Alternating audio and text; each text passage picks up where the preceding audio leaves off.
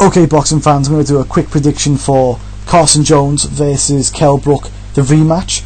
I understand that a lot of people enjoy bashing Kell Brook on a lot of things he's done, but for the next 10-15 minutes, let's just talk about the actual fight and throw the rest of that shit in the ocean, because we're just going to talk about the fight for now.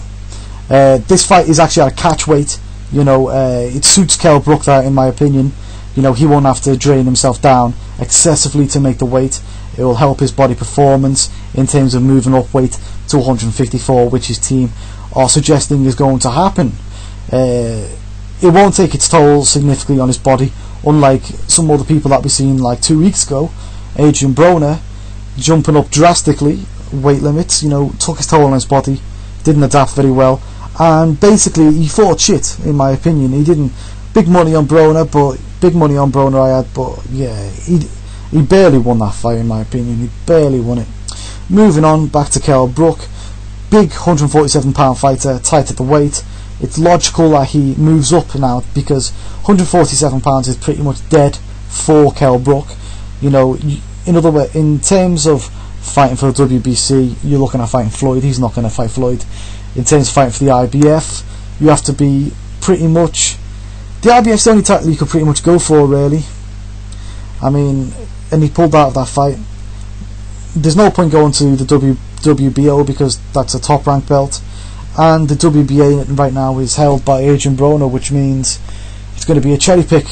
Everyone will be cherry picked, so it makes sense to move up to 154. Looking at the catch weight, it definitely suits Kell Brook. Conditioning, unfortunately, it's not good news for Carson Jones. I was talking to Errol Jarrett, and he was ages ago he told me to add a load of the boxes on Facebook, so I did, and one of them was Carson Jones, and pretty much ever since then he has posted pictures of his dinner on Facebook, and it's not good quality food. I mean, we're talking about stuff that consists of KFC, big burgers and fries, not stuff that any self-respecting athlete is going to be putting into their body while in training. So I did ask him on Facebook, why are you eating this when you've got, why are you eating KFC when you've got a fight coming up? And he was made a few excuses, called me judgmental and some shit like that, you know what I mean? I was going, yeah, you know what I'm saying? That's how it was.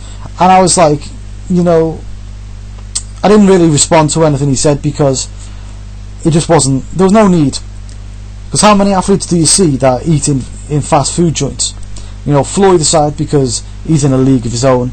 Not even Adrian Broner can mimic what he does and look good doing it, because in his last fight, like I pointed out, he barely beat Paulie Malignaggi when he was supposed to coast him.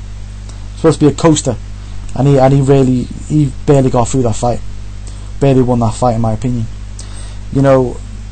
Burgers, fries, KFC, you ain't supposed to be eating that if you're an athlete. Names in, the clues in the name, fries, fried shit, just not right. When was the last time you saw Messi in McDonald's, Rafa Nadal in KFC, Mo Farah in Burger King, or even Bradley Wiggins in Pizza Hut? It doesn't happen. Only in boxing will this happen, where an athlete like Carson Jones, has pretty much no self-respect and eats, awful quality food to train on. It's not good. I mean, nutrition is everything to athletes. When you eat fast food and low quality food, you increase your susceptibility to injury, and you reduce your body immune system, so you have issues fighting infections and diseases. Examples would be like, Chris Arreola for Adamek and was susceptible to injury in that fight. I think he broke something, and he also did the same in the Stiverne fight. He's not a good professional, Arreola. He does drink in training, and he also eats bad quality food in training, and that's why. Odilon Solis had the same thing, really. Crap food, trains hard on it, goes into his biggest fight of his life with a shattered knee, basically. Just did not work out for him. Carson Jones himself pulled out of the fight with Lee Purdy with an illness, showing he has issues with his immune system, when in theory, athletes should have a greater immune system than the average Joe, because of the quality of food that they go in and how quick and how well their body performs. but that wasn't the case with him. So, you know, something to think about.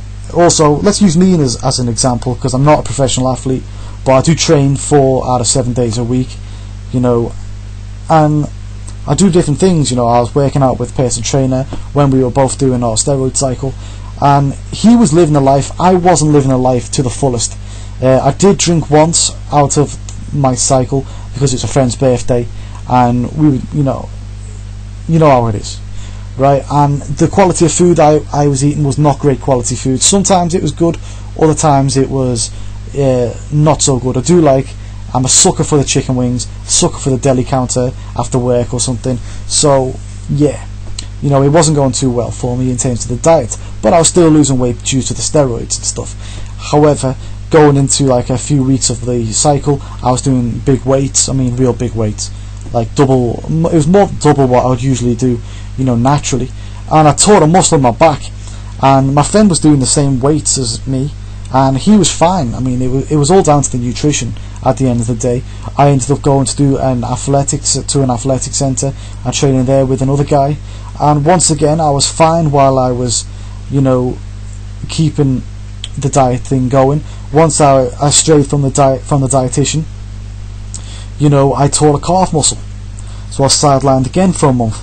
So every time that I've not kept to a strict diet, I've been, you know, injured and sidelined, in which, you know, you add weight because you can't train as much as you want to, you know, you lose muscle mass in certain places because you can't train as much as you want to, and other things, strength decreases, and you just feel lethargic and stuff.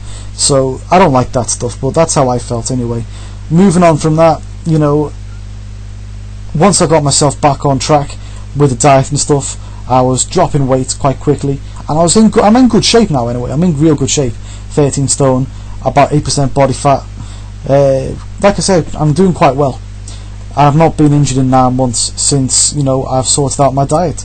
So that's another thing that should really highlight where Carson Jones is going wrong. And the greatest thing that I've decided on about the whole thing was when me and Carson Jones were eating, like, you know, crap quality food like he is now and I was then, right? He is training to fail and not to win. And that's how I was. I was training to fail and get injured because I was pushing myself to the max, and my muscles couldn't take it because of the low quality crap in my body. So it's inevitable that he's going to lose this fight one way or another. He's going to lose this fight, or he'll get injured sooner or later, or, you know, he's going to get injured maybe. I don't know. If this fight happens, then that's great. But if he pulls out like a day before the fight, I wouldn't be surprised. Moving on from that, you know, I've worked out Carson Jones and his whole style. Basically, because he eats low quality crap, he can only fight half a fight because his stamina is suffering because of it. He started extremely slow against Kell Brook, you know, allowed Kell Brook luckily to blow himself out because Kell Brook also had awful nutrition in that fight. But the point being, he cannot fight 12 rounds. Kell Brook now, can he fight 12 rounds? Well, with great nutrition, I say he can fight longer than Carson Jones can. And the fact that it's at a catch weight that suits him, I say he can now fight even longer than Carson Jones can. You see what I'm saying?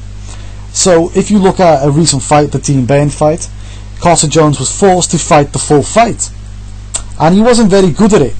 He barely got out of that fight with anything. It ended a draw, but he didn't deserve it.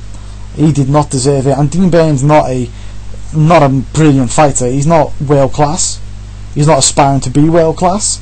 Domestic fighter. You understand? I mean, let's look at, you know, his opponent Kell Brook. He fought awful in the first fight with bad nutrition, you know, but he still beat Carson Jones. Now, Carson Jones in the biggest fight of his life, basically, is still on bad nutrition, while Kell has moved on and has got a nutrition team, experts to help him out. So there'll be a noticeable difference. Something I just think that we should think about. You know, moving on from that, every time that someone else said to me as well that surely the thing that we are missing is that Kell Brook has to prepare 100% just to beat a low level opponent like Carson Jones. And I'm like, no. Sorry, but that's total nonsense. Every boxer should prepare 100% to their ability in each fight every time that they fight, because if they don't, history tells us they look fucking shit. Look at Rigon Diao versus Nonito Donaire. He had an awful training camp, barely made weight, and what happened? He lost the fight. Hay versus Ruiz. Hay didn't come in great shape, didn't have the sparring, and what happened? He didn't look spectacular, didn't look in good shape.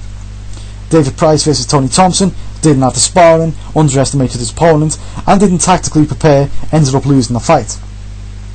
Golovkin versus Rosado, didn't have a good camp, got illnesses in training, didn't look good in the actual fight, and came in very fleshy. Another thing that's come down to how he performed on the night, maybe nutrition wasn't a good thing there. Rosado versus Jay-Leon Love. Jay-Leon Love didn't have a good training camp, issues outside of boxing affected him, barely made weight, went away, used diuretic just to make weight. What else did he do? Yeah, he lost the fight, put it like that, and he got a robbery, and after he failed his drug test, had it called a no contest. So all of that suggests that you have to train 100% just to get anything out of every single fight. If you don't train 100%, you deserve to lose. You understand? And Carson Jones is not training, in my opinion, to 100% of his ability, because he's putting into his body low quality crap. So he can't be training to 100% of his ability. But going into the attributes of each fighter, power. Neither fighter is a big power puncher in this fight. If I had to pick one, I would say Kell Brook to have an edge, but he himself cannot finish or close the show. Carson Jones also cannot finish or close the show because he had a pretty defenceless and shattered Kell Brook ready to go since the 8th or 9th round in the first fight, and he couldn't close the show, and also managed to shift a round or two to Kell Brook to allow him to win. Think about it. Stamina's going to be Kell's all day because he's got better nutrition.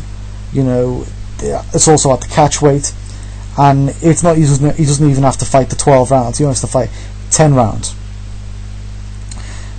I don't think that Carson Jones, this will suit him, the 10-round fight, because he'll have to fight the full 12 rounds in order to get the decision. You understand? Last time he only fought 6 rounds. He won't be able to do it again where he only fights 5 rounds, half the fight, because if he loses the first 4 to 5 rounds, he's opening himself up to get robbed. Or he could just, maybe Kell Brook won't tire himself out this time. Maybe Carson Jones will come out and try and win the first 4 rounds straight away and tire himself out, and then he could end up getting stopped. Who knows? You see, the thing about it is the stamina will be with Kell, and I just don't see Carson Jones doing anything in this fight, even though it's a 10-round fight. The 3 factors I'm basing my prediction on are that it is a catch weight, which will suit Kell, 10-round fight, which suits Kell over Carson Jones, and if Carson Jones fight anything like the last fight, it will suit Kell Brook. And the third one is Carson Jones has awful nutrition. So in other words, Kell Brook to win a wide decision, because he cannot finish the show and knock out Carson Jones.